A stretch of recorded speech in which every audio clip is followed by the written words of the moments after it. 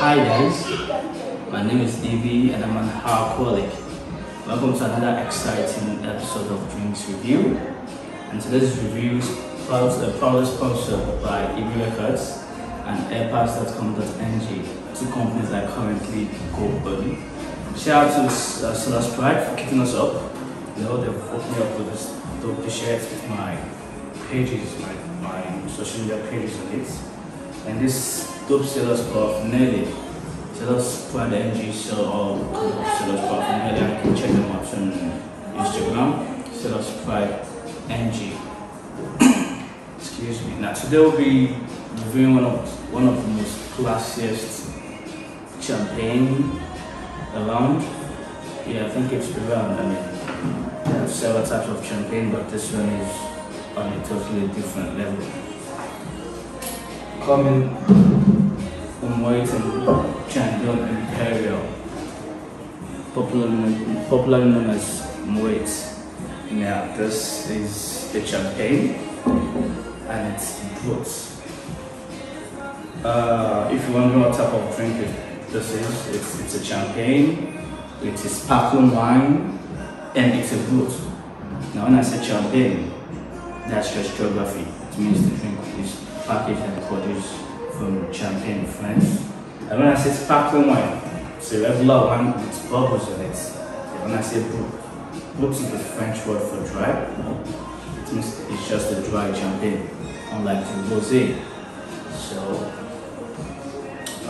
it has different kind of variants. We have at least 1, 2, 3, 4, 5, 6, 7 variants of the Moet in champagne. We have the Imperial Brut, which is this one. We have the Rosé Imperial, Imperial. When you say Rosé, naturally their colors are pink, so I think that's a pink version of this one. We have the Ice Imperial, which is to be served with ice cubes. We have the Grand Vintage and the Grand Vintage Rosé. Now listen carefully. Both the Imperial and the Rosé Imperial, they are non-vintage. It means they are not as old as the Grand Vintage and the Grand Vintage Rosé. Now this wine, it's this specific one, it was launched in 1869. Yeah, 1869, about 2 centuries ago. And the alcohol percentage of this is 12%. Now, this is not the drink for the small boys. This is not a regular sparkling wine. It's not the Andre, it's not the your regular sparkling wine I'm talking about. So this is classic. Now this bottle contains 750 milliliter. The whole bottle of this Moet Chandon Imperial Brut is 750 liter. Now this whole bottle contains 12% alcohol.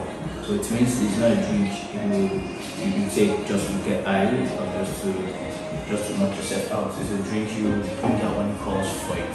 The pricing is 35,000. Yeah, so Shoprite, City Mall, KJ. So I bought this bottle for 35,000. Sponsored by my company though. And my rating, I haven't drank it yet, so maybe when I open it, I can give it the proper celebration. It's not that I haven't had Moet before, but for the sake of this review, we'll be considering taking out, giving the first end rating. Now let's talk about this drink. Moet Imperial is the iconic champagne. It's created in 1869, and I think it's like the flagship of Moet Chandon. I mean, it talks about their style, their winery skills. This is the classic house champagne. The house classic they present to you. I've told you about the other variants, and with ascending the price increases too. Then now the blend. I've googled, I've researched, I've done every research to know what recipe contains, what bottle contains.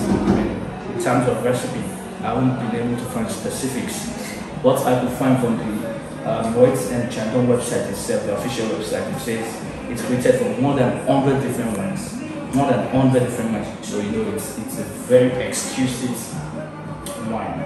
Out of the 100 wines, we have 3 reserves. 3 reserves wine. When you say some drinks are reserved, you know, it's almost extinct. Like almost they do not exist again. It's like saying some animals are almost extinct. It means they are rare, and to find them you have to cross the 7 oceans. Now, what are those 3 rare reserves? I mean, of course, Shoprite that make up this Imperial Brut. We have 30% of Pinot Noir. Actually, is it Pinot or Pinot? I mean, spelling is P-I-N-O-T, so I don't know if that is French. Of course, it should be French since it's a champagne. Pinot Noir.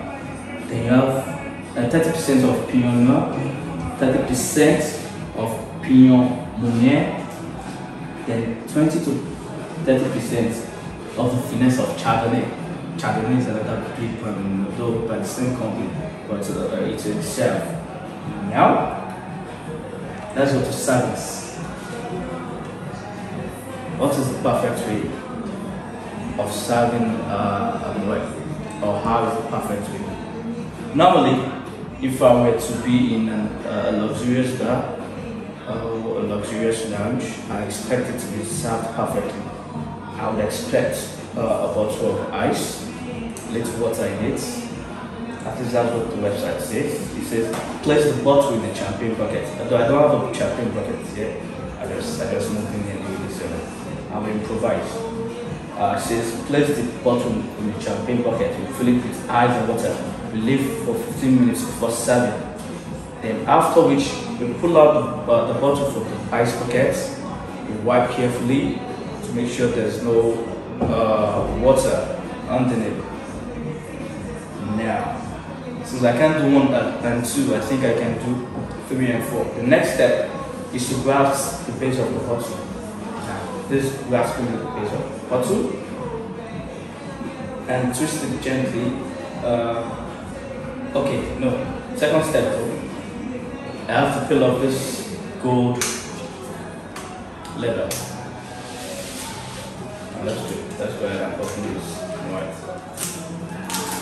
You know, you don't do things with you and return the drinks to the sellers to buy it and drink it. So now, then it says to unfasten the wire cage without removing it completely while keeping the cork in place with my tongue. So I'm to unfasten this wire.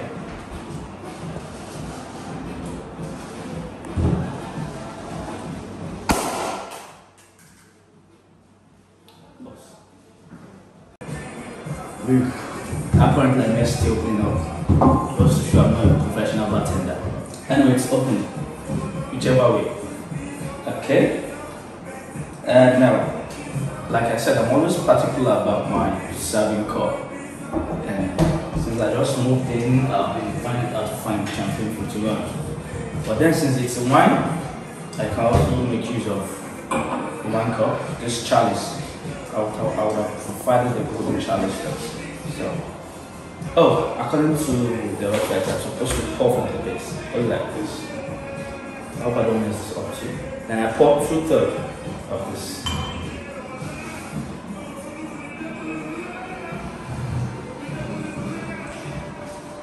Okay. I think that's it. 2/3 of that glass.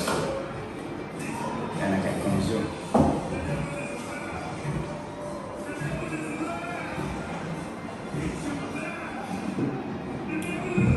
Yeah, good.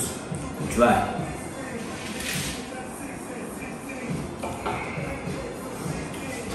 Let's move on to the next agenda.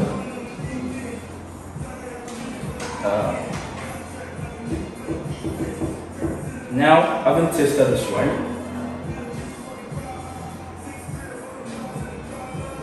just as been taken for confirmation, I think it's a 7.5 for me.